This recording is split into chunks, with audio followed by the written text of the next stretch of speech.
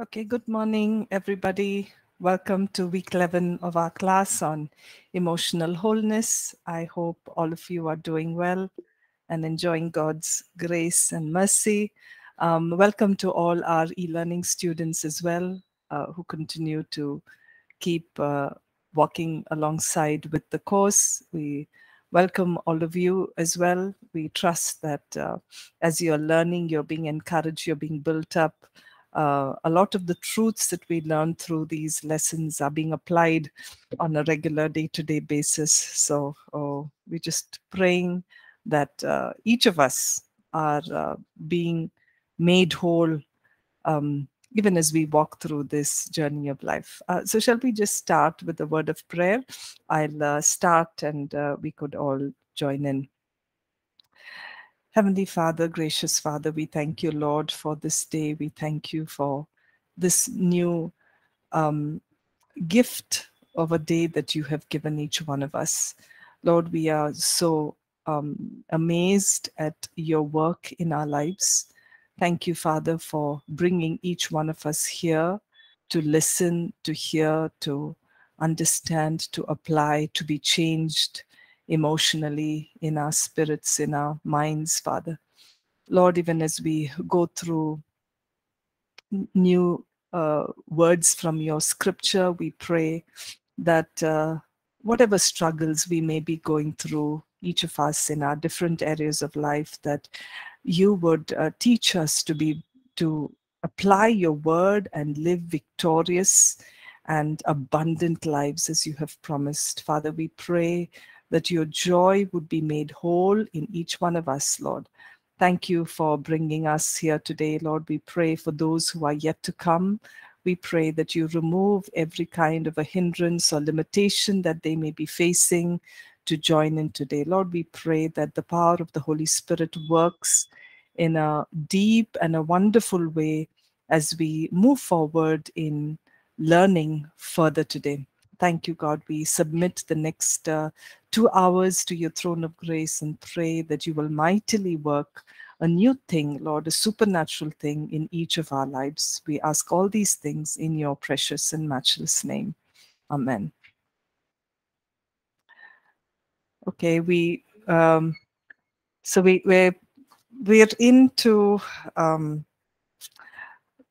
into the next chapter of our lesson on emotional wholeness.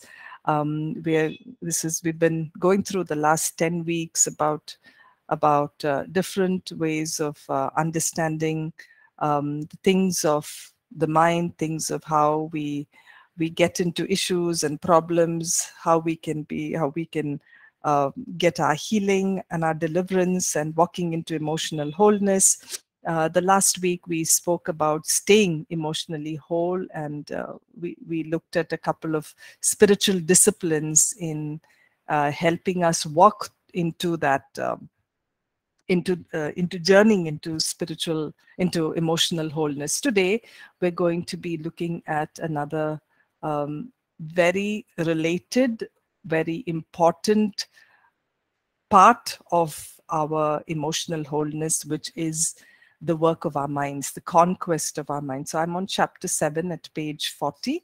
If you would like to go through this alongside with me, that would be wonderful. What we are going to be doing in class today is taken partly from another one of the resources that we have available, which is the conquest conquest of the mind, which is available at the website. I will post the link in between so that you can go in and take some time to read this book as well. But we will be following some bits of it in this lesson. A greater, more intense reading can be found in that book as well. Okay, so we're going to look at how and what what is the relation of the mind to our emotional wholeness. So if we remember, we did talk about the mind in our very first class, and we spoke about how man, being a tripartite being, having the body, the soul, and the spirit. We did see that when we're born again, our spirits are the one, is the part of us that is born anew, that is bought afresh and new in the image of God, and we are filled with the nature of God in our spirits when we come to a place of salvation, when we receive salvation, when we become born again, when we believe in Christ. When we are in Christ, we become that new creation in our spirits. However, our minds and our bodies are not born again, and our minds and our bodies are things that continuously needs to be renewed. Okay, so if what is in the spirit is what should be seen on the outside. So the soul and the body needs to be renewed. The soul needs to be renewed, and the flesh needs to be crucified, which is something apart that we will be looking at next week, how the body or the flesh needs to be crucified as we walk into emotional, and as we maintain that emotional wholeness. So the responsibility of the mind stays with us. The responsibility of renewing the mind and crucifying the flesh stays with us as a believer, and that's something that we continue to do by studying God's word and by the power of the Holy Spirit. So here today, we are just going to be focusing on the mind and what needs to be done and how we can do it. So let's first of all look at what are some of the functions of our mind. So the mind is the seat or the core center where we co-center of the functions of our brain. So our brain helps our mind to think, to reason, to learn, to feel, to remember, to recall. So every function of the brain is manifested out of the mind. And our mind becomes important because these processes, these functional processes that we spoke about, like especially our thoughts, it is our thoughts that really feed into our actions. Our actions is thereby moves into our behavior, and our behavior is what really brings about the way that we live or our lifestyle. So our thoughts are what determines these things. Our thoughts or things that we think about is what really affects our emotions, and we saw that kind of a relation both in this class as well as those of you who've been in the Christian counseling. We did see that our thoughts affect the way that we feel, and these emotions affect the way that we respond spiritually, we respond mentally as well as physically. What we think and whatever we imagine, the things that we imagine are things that either brings us to a place of constructive demeanor, or a destructive one, or that which is really propels us, or that which could break us down. So these faculties of our mind, the ability to learn, to reason, to understand, to imagine, to feel, to remember, all of this are very important, and that becomes the construct of everything in our lives. So what happens in our spirit, the refreshing or the new creation that happens in our spirit is something that needs to be continually released into our minds and into our bodies. So God uses this faculties that we have in His work in us, and the way that He talks to us, in the way that He communes to us. So we did look at significantly at what are the certain problems that is caused. So we do see that because of where we are, and in the place that we are in, the world that we live in, the interactions we have, our mind is like a battlefield. It is always constantly being thrown in with all kinds of information, with ideas, with sights, with sounds, with anything around us. And what are the windows to our mind is, of course, through our physical senses. What we see, what we hear, what we smell, what we touch, and what we taste. All of this brings in information into our mind. So constantly, at all points, right from the waking up, from the time you wake up till the time you sleep, your mind is always being thrown with different kinds of information. And this information has a way to impact the way that we think, impact the way that we feel, and impacts the way that we may behave, or it brings about certain responses and certain reactions to us. So the that's what we need to ensure on one point, to be able to guard what are the things that influences us. So we may not really, at all points of time, we may not have a complete control of what we are seeing, what we are hearing.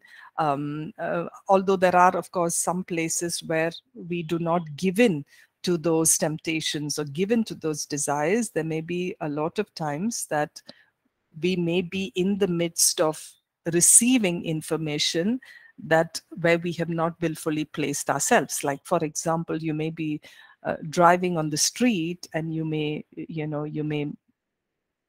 come across a huge billboard that has some questionable material on it, and you have come across it, and it's not that you can stay at home and not drive out into the street. There are things that you need to do, but your mind gets this information a lot of times, even when you're not in a place of being able to control it. So there are times that you may be bombarded with things that you may not be able to completely control, or the information that you may not be able to control.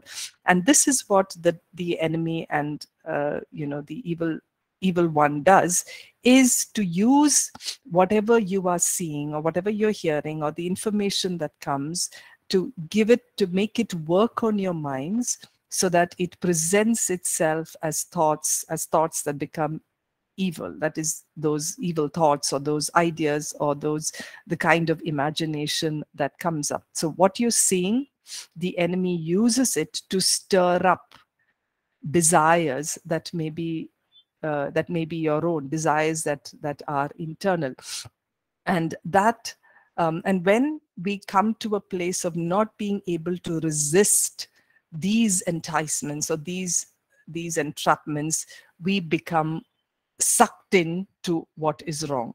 So the very fact that the information, or what you're seeing, is being bombarded at you, is not sin in itself. The fact that you've probably seen it, or the thought has come in, is not a sin in itself. But what it does, allowing it to dwell and to stir in to your desires, and not being able to resist that, is what becomes. We will talk about that a little bit later. So James describes it in scripture, in James 1:13-16. It says, I'll read that for you. Let no one say when he's tempted, I am tempted by God, for God cannot be tempted by evil, nor does he himself tempt anyone. But each one is tempted when he's drawn away by his own desires and enticed. Then, when desire has conceived, it gives birth to sin, and sin, when it is full grown, brings forth death. Do not be deceived, my beloved brethren. So, what we see here in this verse is that temptation is, or things that you see around, is not something that is brought about by God. it says, do not deceive yourself to think, or you are in a state of deception, or you're self-deceiving yourself if you think that you are being tempted by God. It is something that God is putting in front of you to tempt you. It very clearly says, let no one say when he is tempted, I am tempted by God, for God cannot be tempted by evil, nor does he himself tempt anyone. Right? So, and I think often we have heard probably people having the wrong notion of saying that God is the one who's tempting me. I am being tempted by God to do this kind of a sin. Okay, but it very clearly says, verse 14, each one is tempted when he's drawn away by his own desire and is enticed. So it is our own flesh, or we are drawn by our own desires. It's something that is conceived from within the carnal mind. The desire is conceived within us, and when we yield to sin, as it says in verse 15, when desire has conceived, that is when it has come about, when those desires are being birthed within us in itself. That's when, and when you yield to that, that's what causes sin. Okay, and I'm just looking at it in another version. I just wanted to read that out for you in another version, which just give me a minute.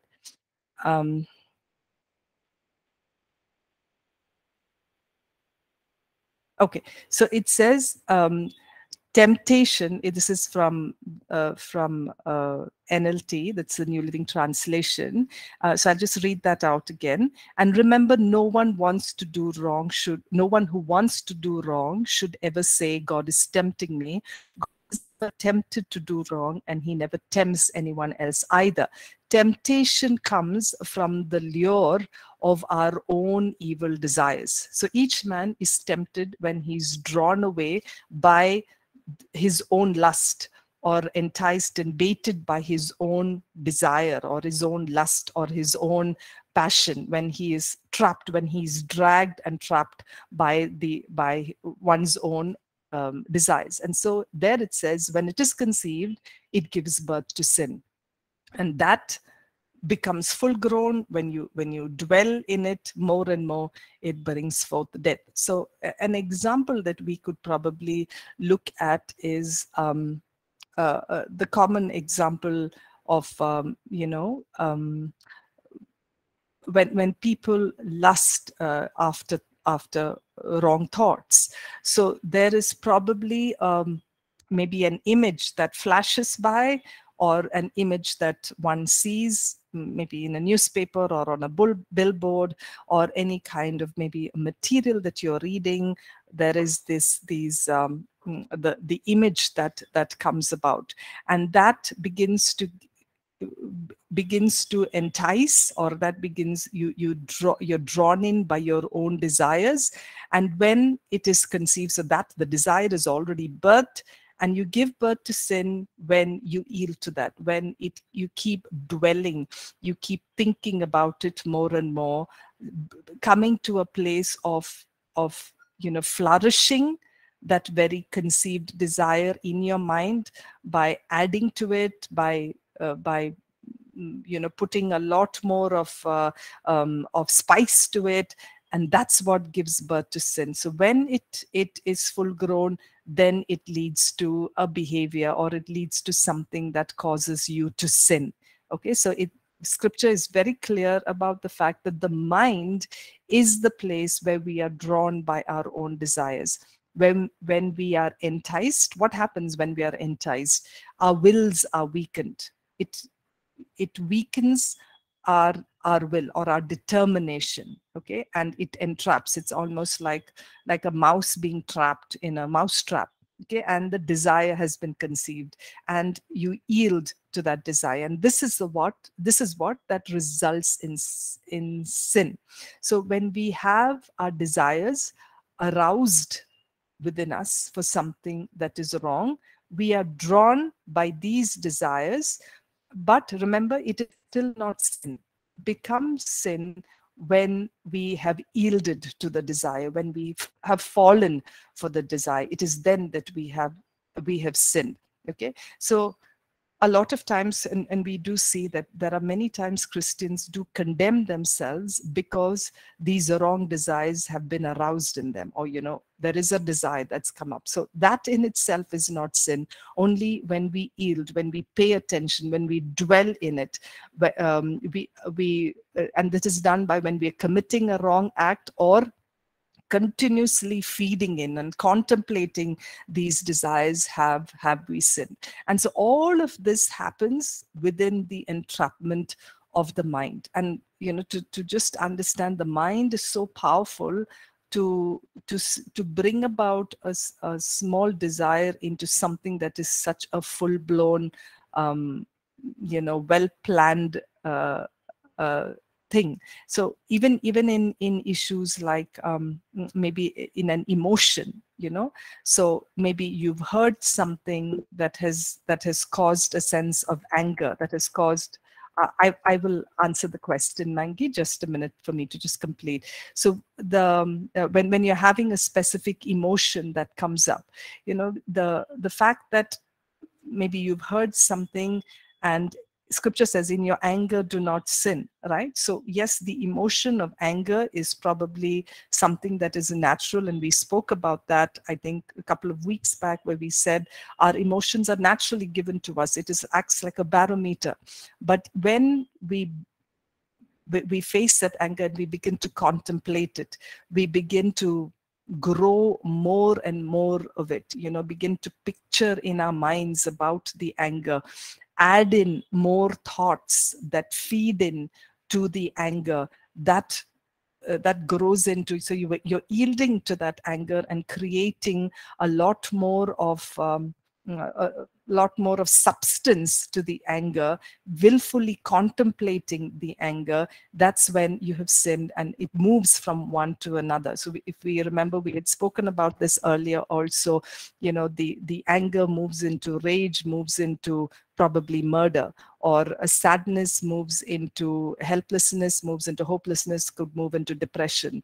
The thought of lust can move into stronger enticement of lust that can move into adultery. So this is a progression. So what we do see is that when we when the desire is conceived, that's where we come to a place of being able to understand that the mind is very powerful to move it from one to another. And what we're looking at here is how do we conquer that? What do we do when these grip our mind? What is it that we can do to keep ourselves away from falling into a place of sin? Okay. Yes, Mangi, how I think you had a question. Would you like to bring your question up, please? Okay, thank you, Pastor. If I hear you correctly, and if the scripture we read, which is true, says that we are tempted by our own desire, by things that we see, and then we conceive those ideas in our mind, in our heart. So most of the time, they say that the devil. Okay. Oh, my question is, when does the devil come in, and because many people say that, oh, it is the devil is tempting us, the enemy is doing this, while the word says it's our own mind, our own desire that leads us to sin. Thank you, Pastor. Okay, so you're saying, when does the devil come in? When we have, so remember, we've been talking about open doors, where we open the door for the enemy to walk in. And when these desires are being conceived and we are contemplating further on that, yes, we are opening the door for the enemy to walk in and create damage in us. So once we have given the enemy a foothold, we have managed to bring entrance into the evil one. So it talks about how you resist the devil. Resisting the devil is also ways of how you would conquer these thoughts in your mind by using by using scripture or by the power of the Holy Spirit. So it initially begins when we give permission. We give, open a door. Like a thief does not, an intruder does not walk in until there is an open door, or you have given, or he deceives you into entering your house, right? So to being able to resist the devil means that you need to stand in the armor of God, not giving permission to what the enemy is standing in to come in. So that's where the enemy walks in. But initially, it is your desires that conceive sin, that conceives your desires that are being sin is being conceived in your heart when your desires are being are led to that. So it's only after that is when the enemy walks in. Maggie, I hope I answered that question. Yes, Pastor. Thank you. Okay. All right. Elisha, I think you have a question too. Yes, ma'am. The question was put on the stream, but let me ask. Oh, sorry. Yes, please go ahead.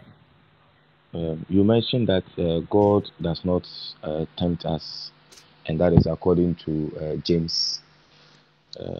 But if you read the story of Jesus' temptation on the wilderness, we read that Jesus was led by the Holy Spirit into the wilderness to be tempted by the devil. That is one. And then when you read Matthew chapter 6, which Jesus taught his disciples how to pray, a part of the prayer reads that, and lead us not into temptation. I believe this presupposes that we can be led, God can lead us into temptation. That is why we pray to him that he leads us not into temptation. So kindly help me understand with what James says, that God cannot tempt us. Okay. All right. Okay. Thank you for that question. Okay. So I think let's look at the word temptation, and this is the word temptation can also refer to the word trials. Okay. And 1 Corinthians, I think it's, I'm just going to pick up that verse. I think it's 1 Corinthians chapter 10, verse 13. Okay. 1 Corinthians 10 verse 13 says, no temptation has overtaken you except such as is common to man, but God is faithful, who will not allow you to be tempted beyond what you're able, but with the temptation will also make the way of escape that you may be able to bear it. So here the word temptation refers also to trials. And we know that, God will not test us beyond our ability in Christ Jesus. We will be given the ability to bear it, and God will always provide a way out. God does subject us to trials that may expose us to the enemy's assaults for his own purposes, like as you can see in Job. If the temptation in the Lord's Prayer refers to trials, then the meaning of that verse, Matthew chapter 6 verse 13, is do not afflict or try us. So it's not wrong to pray that we may be delivered from trials and sufferings as we submit to the will of God. The believer can ask the Lord to be delivered from testings or for strength. So I'd see that this word of temptation is referring to trials more than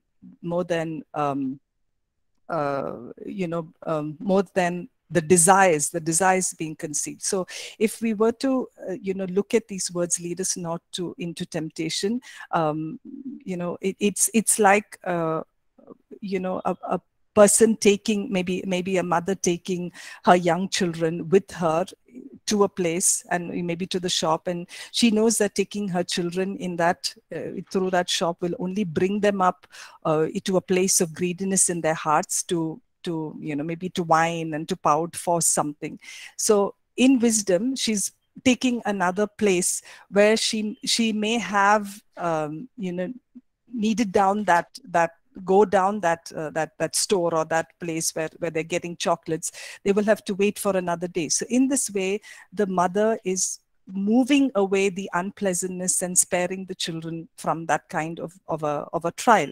So praying, lead us not to temptation, is like saying, God, do not take me down that wrong path today. It's recognizing that we often can grasp things that are not right, or may get into places that is not profitable for us, and that God's wisdom can keep us away from that unpleasantness of that sin. So when we are asking God to lead us away from sin or from difficult trials, it's the goal is also saying, Lord, deliver us from the evil one. It is a petition that we are asking of the Lord.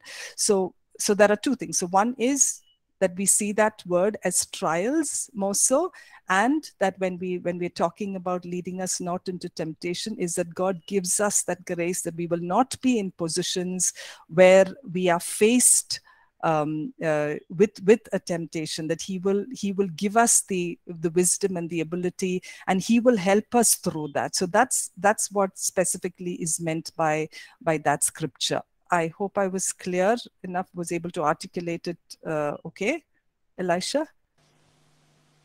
Yes, ma'am. Yes. All right. Thank you Okay. very much. Thank you. All right. So moving on. Yeah. Okay. So I think there's another question.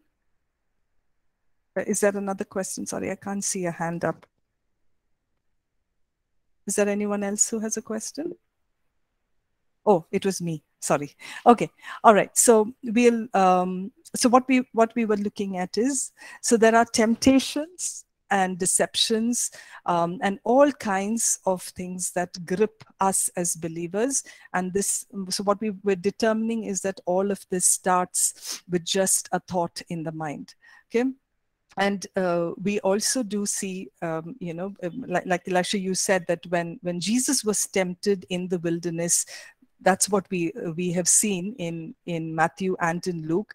We can deduce that these also came as thoughts and pictures in the mind, and the way that the Lord refutes it is by the word of God. So that's what we understand, that these could be it's an understanding that it may not have been that Jesus was taken up literally to these places, but we can just deduce that these could come in as thoughts or pictures in the mind, like it does come in for us. And the way that the Lord refutes that is through the word of God. So we do see that a lot of things that we are going through is built up in the mind. And I think just to bring in some more examples is that when let's say in a workplace, you're sitting in your workplace, and maybe your boss has given given some kind of a work that you've been proficient in to somebody else. Okay. And this is a situation as it is, but then the mind begins to conceive it in a very different way, depending on whatever background or an experience. And jealousy can build, envy can build, covetousness can build. All of this happens within the mind. So to begin with it, it starts with a very, very small thought. It's like, a small fire or a small spark that when the mind begins to contemplate, begins to sit in, it becomes as huge as a forest fire and begins to destroy everything around it. So keep a picture of that in mind. Every information, everything that comes in starts within the mind. So that's a reason why we understand that the mind becomes that's why we call the mind a battlefield. So we're going to be looking at 3 specific points as to how do we conquer this? What do we do to combat the struggles that the mind has? And to take it 3 disciplines is one is to take every thought captive. The second is to come to a place of renewing the mind, and the third is to developing a mindset that is positive. Okay, so we'll spend some time looking at the first one, taking every thought captive. And let's look at the scripture that talks about this in 2 Corinthians 10 verses 3 to 5. Okay, so it says, "For though we walk in the flesh, we do not war according to the flesh. For the weapons of our warfare are not carnal, but mighty to God in pulling down strongholds, casting down arguments and every high thing that exalts itself against the knowledge of God, bringing every thought into captivity to the obedience of Christ." Okay, so when we look at these verses, the war that Paul is really referring to is all that has to do in the mind. So there are a lot of if you look at that verse, there are many things that talks about ways or descriptions of how things have become very embedded. And you see words like strongholds, you read words like arguments, or in other translations, the words that are used is imaginations, the words that are used are reasonings. They become like strong pillars and foundations that occupy the mind. Okay, so when you look at the word stronghold, the word stronghold in itself appears as something that is very deeply rooted, something that has its foundations very, very deep, not something that can be easily uprooted. Like, for example, when you look at a banyan tree, it has a very strong root system. It's not something that you can uproot easily. It's got its roots so ingrained and far into the soil that it is not easily shakable. And these strongholds, so picture it like that. It is a fortress, and it's something that has been occupied, and it is a place that has been controlled. So when you have a stronghold in your mind, it is that which is built with multiple thoughts and arguments and reasoning and imaginations that become very embedded in our minds. And this begins, how does this begin? It begins with thoughts. It just begins with those initial roots. Like even the banyan tree, it started off probably with one root, but then as it grew, it started making its inroads into the part of the soil. So what does scripture say here? How do we conquer our mind? It talks first and foremost that our warfare is not carnal. Okay, our warfare is not something that is of flesh and blood, but something that is spiritual in nature. Okay, something and it talks about in the preceding verse that when we walk in the flesh, we do not war according to the flesh, but according to what is happening in the spiritual realm. So we need to take every thought captive. Now, what does that word captive mean? It is to enslave, or it is to imprison. So every time you have a thought that is not right, or it says, that exalts itself against the knowledge of God. So every thought or every argument or everything, whatever there is that the mind conceives, you imprison it, and you imprison it to the obedience of Christ. It's like, if there is a convict, or if there is a criminal that's out, the first thing you need to do is to bring him into captivity. Otherwise, he is going to create immense havoc. So we are to take every thought captive, make it a slave or enslave it or imprison it and bring it to the obedience of Christ. Okay, we are to cast down or bring down every argument, imagination, reasoning, every stronghold, every opinion that is contrary to the knowledge of God. So we have been called to do that, to bring it down, to bring it to a place of complete binding, or to a place of submission. So if you look at those entire verses, the same theme is being repeated over and over again. And the next it says is, we are to pull down, or which is very similar to cast down. It is to break down. It is to come against every brick that has been built over and over again. You cast it down, you pull it down, to bring it to the obedience of Christ. And how do we do all of this? We do it by what God has given us. And it talks about the armor of God, right? And we all know that in Ephesians 6, it talks about the armor of God. We are to pull it down using the armor of God. And the primary thing that we use is the word of God. The primary weapon that we use to bring these down, these thoughts, these imaginations, these reasonings, these strongholds that has built itself up like a fortress, is through the word of God. As scripture says, it is living and active. The word of God is living and active, it is able to pull through, to immerse through any joint, any bone, any marrow, anything that is against the knowledge of God. And as we do that, we will begin to see things breaking down. An example that we have seen is through what Jesus did when he was being tempted. All of those thoughts, those imaginations that the devil brought to him was combated with, "It is written." And you see that, we've read this so many times. It says, "It is written, man shall not live by bread alone.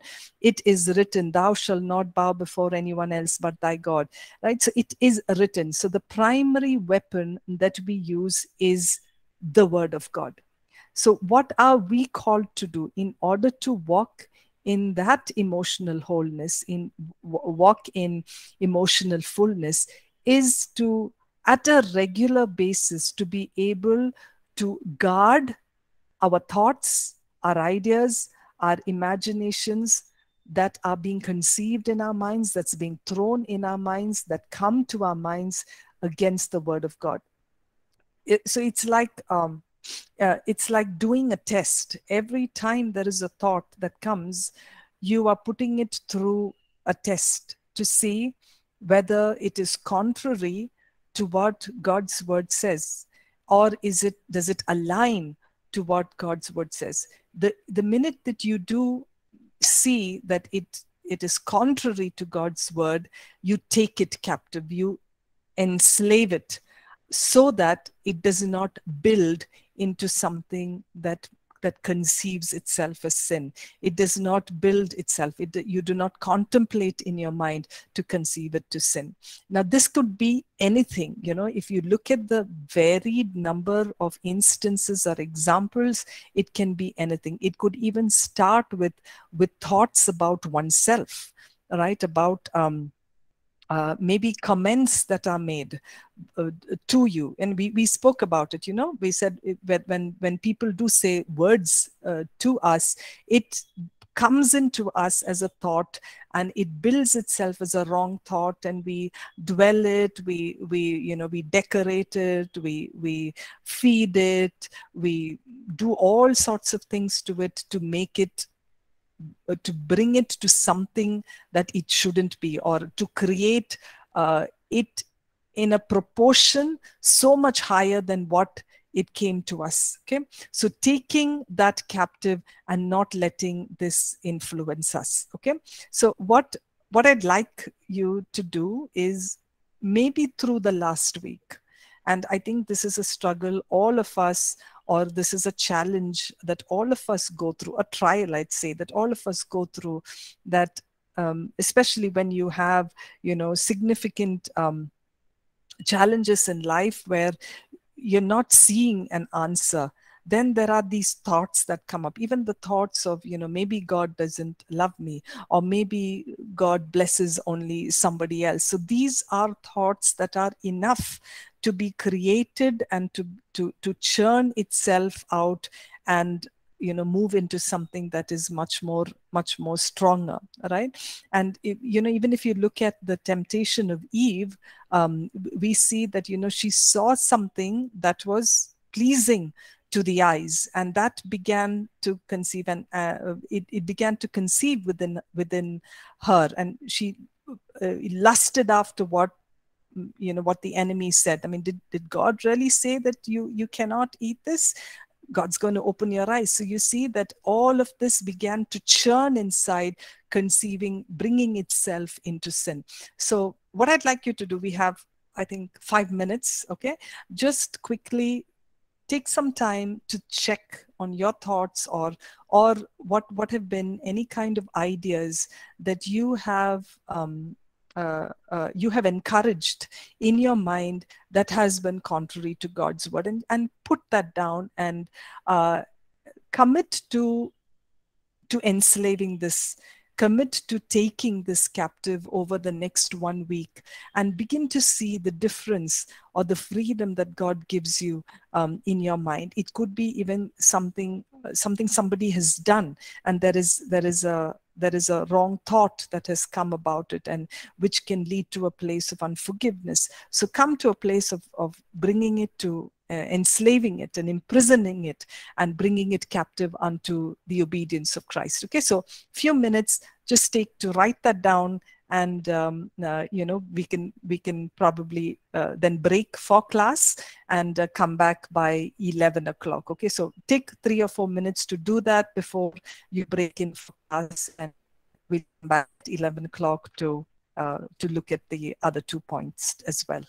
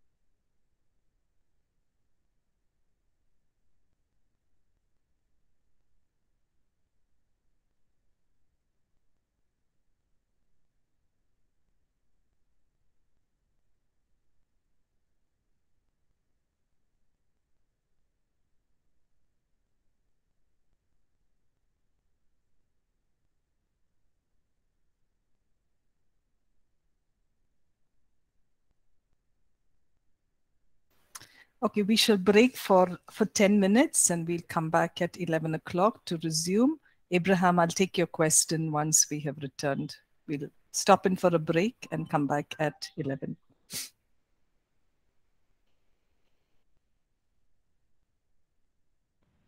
Okay, Pastor.